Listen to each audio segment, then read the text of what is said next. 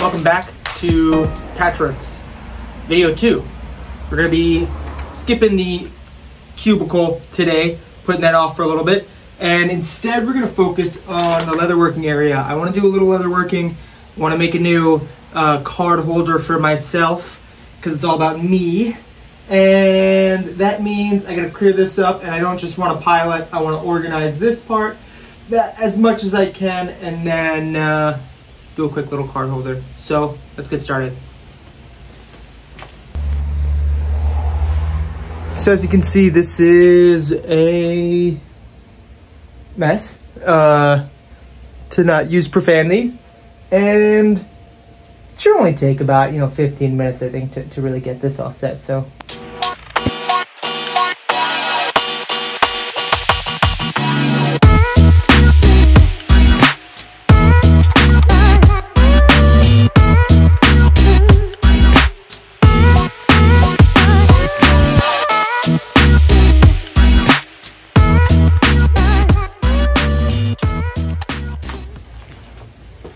my wife had picked up this little hanging light here. I'm gonna see if we can get that set up. There's already hooks set up right here, and I think that's kind of perfect for where I want it.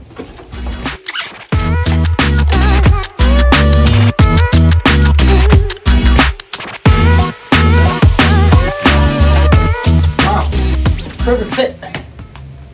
Those hooks were here when I got here.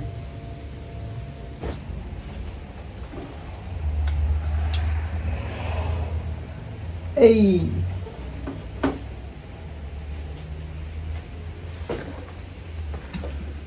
Look at that!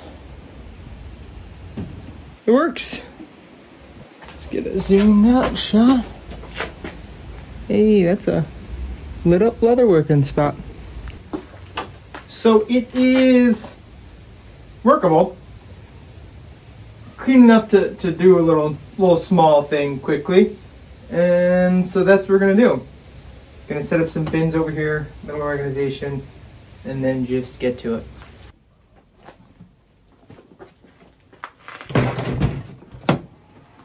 So these are basically all of my leatherworking tools in a nutshell. Definitely nothing fancy, but I have been able to make some really cool stuff that I don't think has turned out too terribly. So we're gonna do a little something today as well. So this right here is what we are going to make. Just a little card holder. I don't like a wallet. I like to keep it really thin. And so this is what I'm gonna make another one of. And as you can see by the impression, I generally, if I do have cash, I may just keep it just like that, and it stays super slim. But today, we have some exotic leather, I guess. So this is the leather we have, and this is ostrich leg, and I think it just has a really cool pattern. I don't know how durable it is or anything like that. It's very thin, so it's gonna need to be glued onto a thicker piece of leather before we stitch it, but I think it's gonna make a really cool piece. And you can see, I don't know, I think it's really pretty. So to start off with, I'm just gonna lop off 2 larger pieces than I need. And I'm going to take those 2 larger pieces and glue them to 2 larger pieces as well of some thicker leather, and let those dry for a few minutes and bond, and then we can kind of cut it to shape and measure to what I want. Now I generally do just use an X-Acto knife. I have a sturdier one than this, but I don't really know where it is right now. So, make sure once you start cutting, you can't go back, so make sure it's what you like.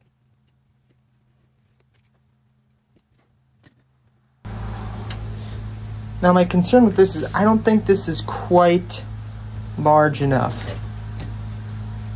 I think I'm gonna cut from here. And I think that'll also be cool because it'll be two different textures of the ostrich leg to kind of showcase.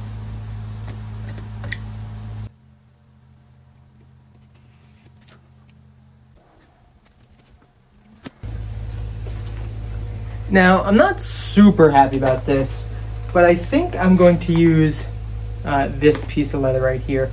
I'm not super sure what it is. It's some type of oil tanned leather. It's the same leather I used for my current card holder, and I really like it. It patinas very well, and you know, it just wears very well. But the only kind of plain leather I have that has any like sturdiness to it, other than this, is this double shoulder right here, and the double shoulder is very thick and kind of defeats the purpose of making a thin card holder.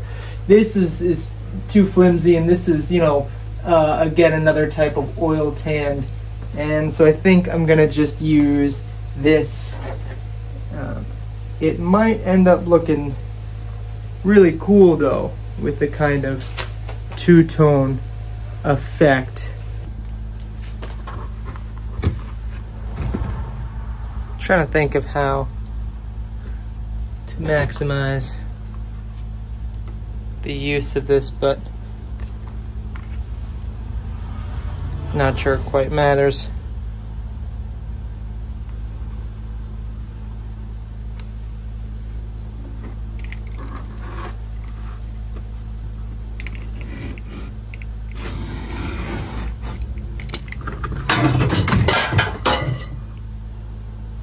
Mazel tov.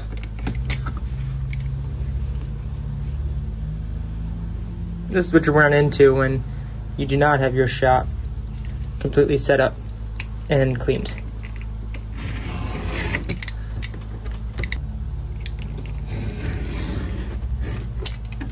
So now what I'm going to do is just kind of trace where this lays out so that I don't end up applying glue all over the place, because it can get pretty messy.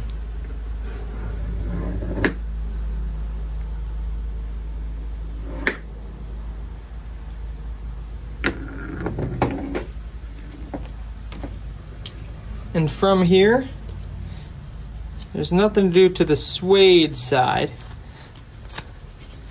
of the ostrich leg, but I am gonna scuff up this. And they do sell scuffers, you know, just a rough piece of metal, you can scratch it up.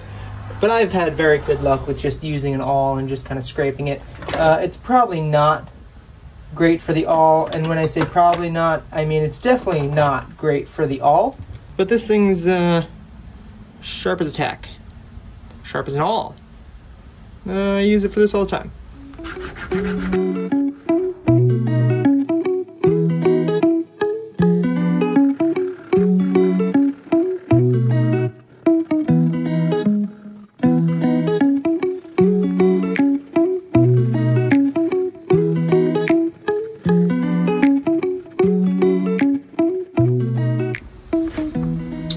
And so now we're going to glue, and although this is going to be stitched, it's only going to be stitched on 3 sides, and I don't want this to peel away. So I'm going to be using contact cement for this, and contact cement, generally the way it's applied, apply it to both sides. Let it sit until it becomes tacky, and then you can permanently bond them.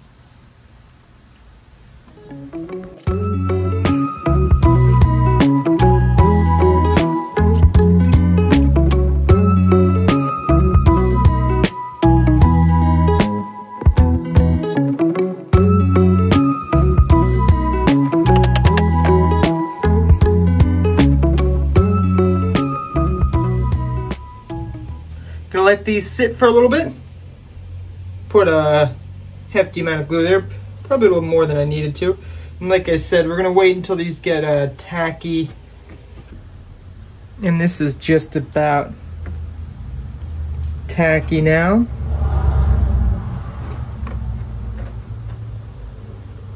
And I'm just gonna lay them down.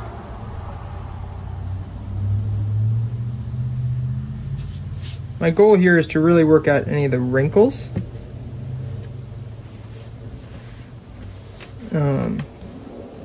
And try to avoid, luckily this isn't a part that we're not going to use, try to avoid, especially on these softer leathers, getting the glue on the top, because that is most likely going to stain it and it'll permanently have a little glue spot there.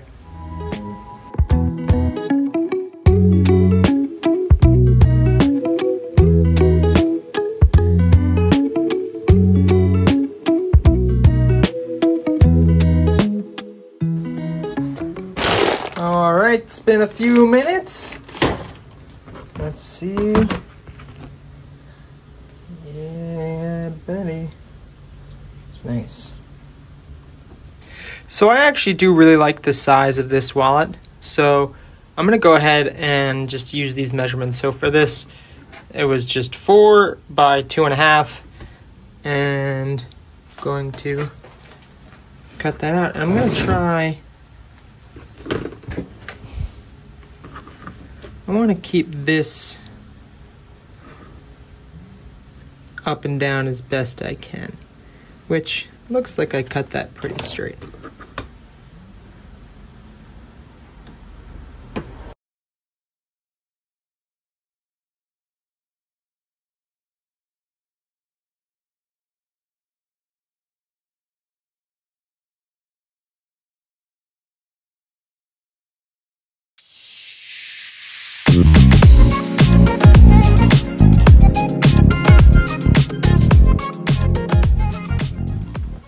Match up.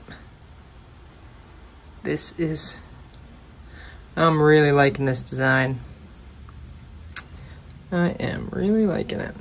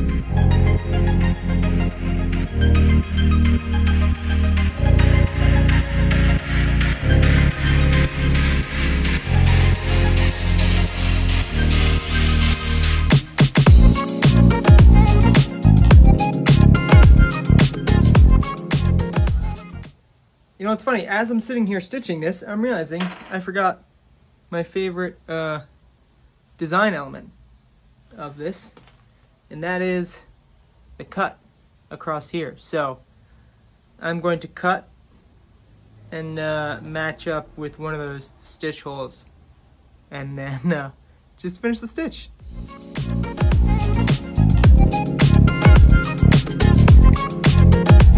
No going back.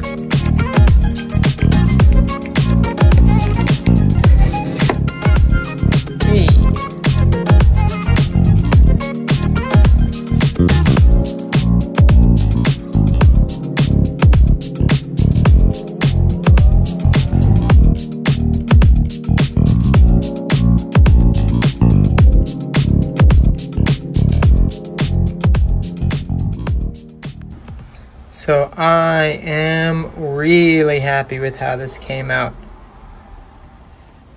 It was a little bit, you know, negotiating, little finagling to get these in that first time, but this will loosen up and I think this is absolutely gorgeous.